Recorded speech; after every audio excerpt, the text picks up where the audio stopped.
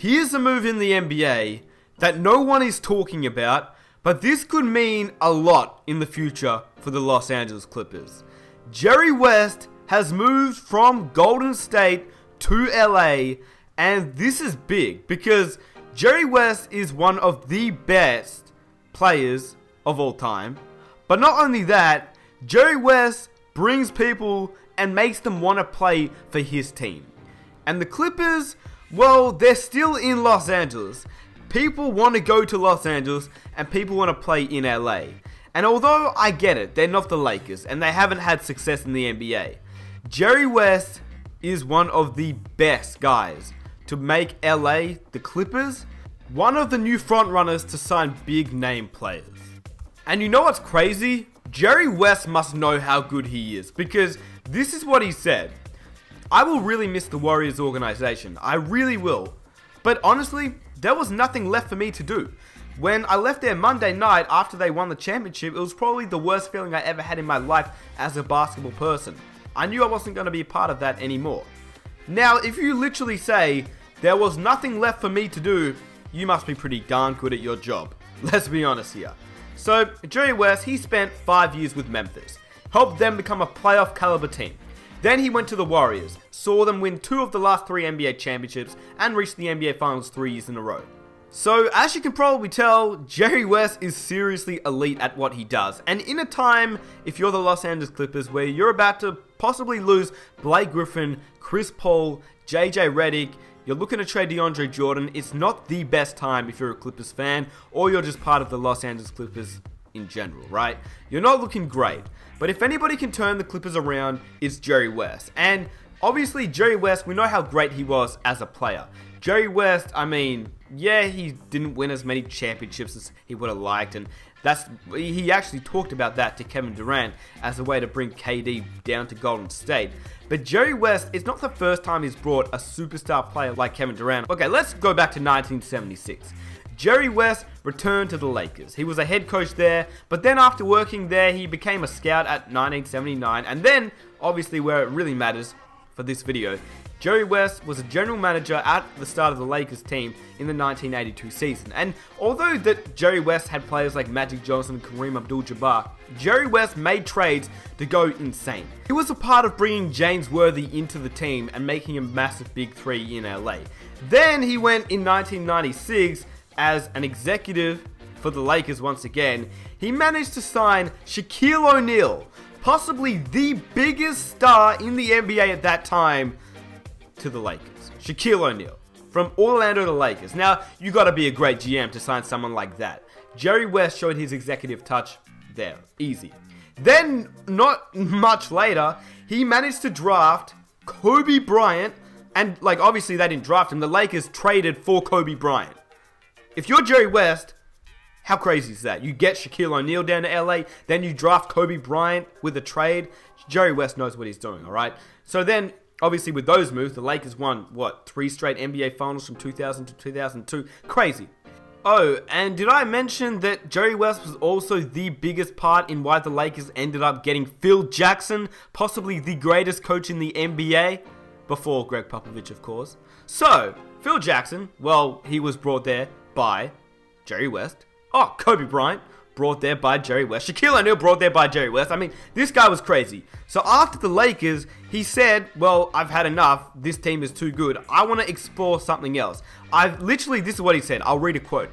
After being a part of the Lakers' success for so many years, I have always wondered how it would be to build a winning franchise that has not experienced much success.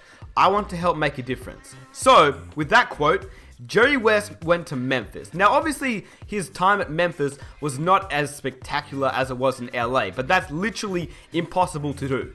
He still turned around that franchise. He completely turned around the Memphis Grizzlies.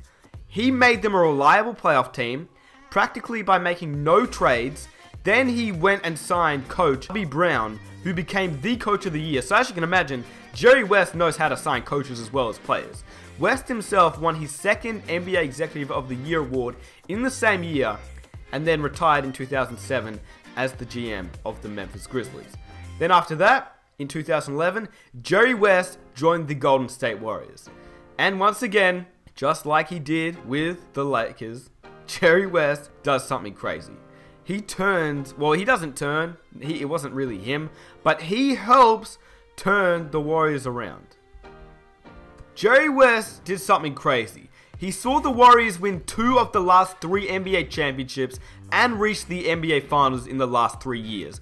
He was one of the main reasons they were able to draft as well as they did. And not only that, he was the guy, just like he did with Shaquille O'Neal, to bring him to LA. He was the guy that brought Kevin Durant from Oklahoma to Golden State. So Jerry West knows what he's doing. Now that is crazy. Obviously the Warriors have won 2 out of the last 3 championships. They've been to the finals 3 years in a row.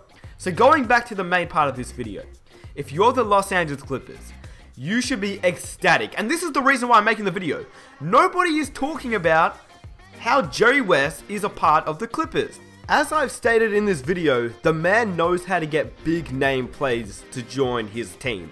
And to think that he has a team running that's located in LA, Los Angeles, that's pretty crazy for Jerry West. Now, I do think it will take some time. I do think it will take a lot of time, and he's going to have to develop a lot of these players through the draft and acquire them through the draft, and he won't be able to sign too many big name players, right? I don't think he will go after LeBron James in 2018 or DeMarcus Cousins or Russell Westbrook in 2018. That's not what I'm saying. This is what I think Jerry West will do.